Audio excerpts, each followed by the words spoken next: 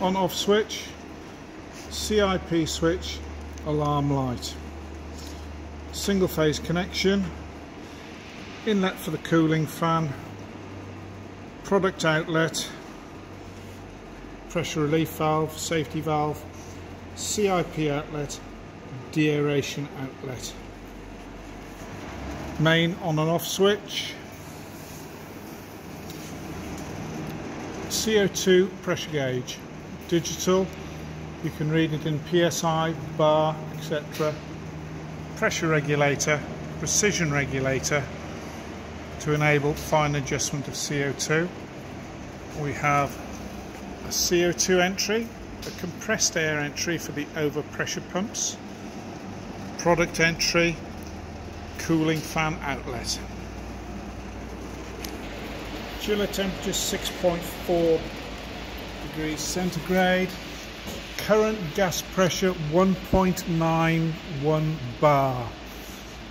We have the gas turned on, the air turned on for the air pumps. Product entry, we're pulling ambient water from the keg through the first bank of the chiller into the carbonator and carbonate. We now turn the carbonator on. It's now carbonating liquid.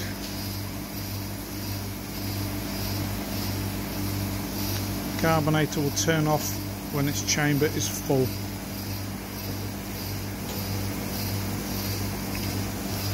We currently have the deaeration system running. Pipe is in the bottle just to show it working.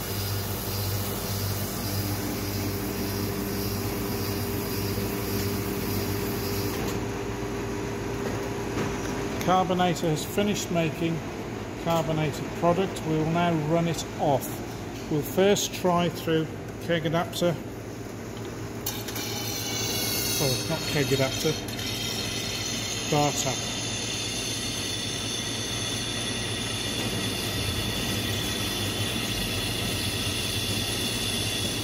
It's currently pulling the liquid, the carbonated liquid, back through the chiller again. We'll get here eventually.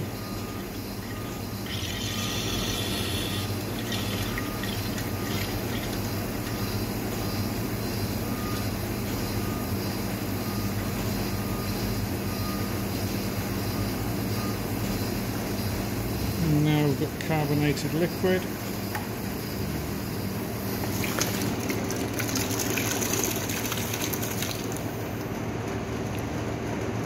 We can also fill a bottle.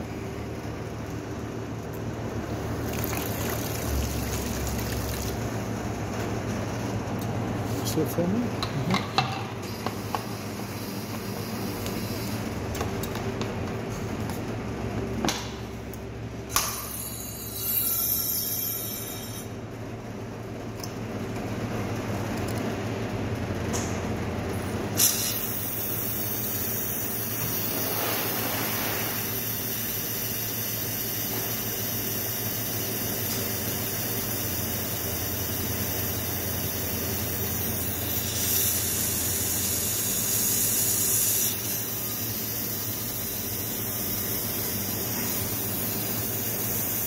Similar system will apply for filling kegs with a keg adapter.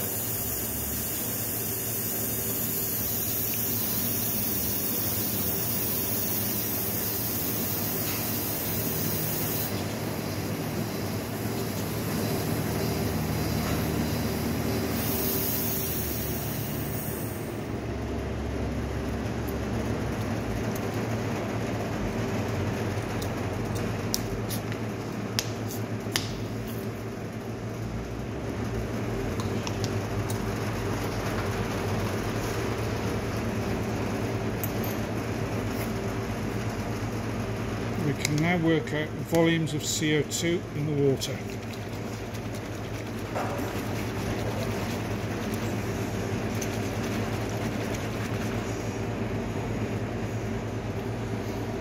.2 bar.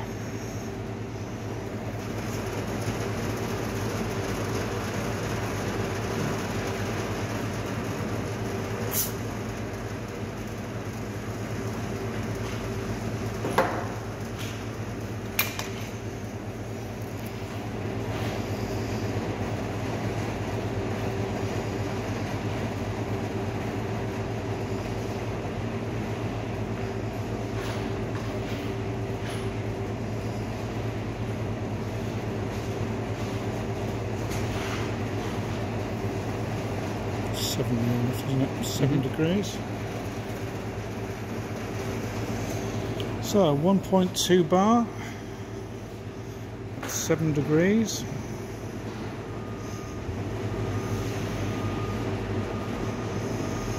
We have 2.85 volumes of gas in the product.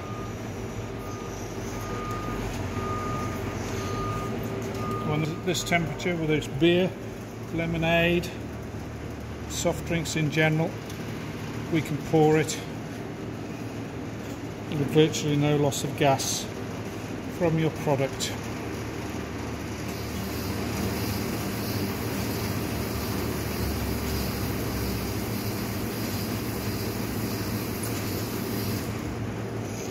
You'll notice by the size of the bubbles in the product, there's not a major gas release due to oxygen or other gas contamination.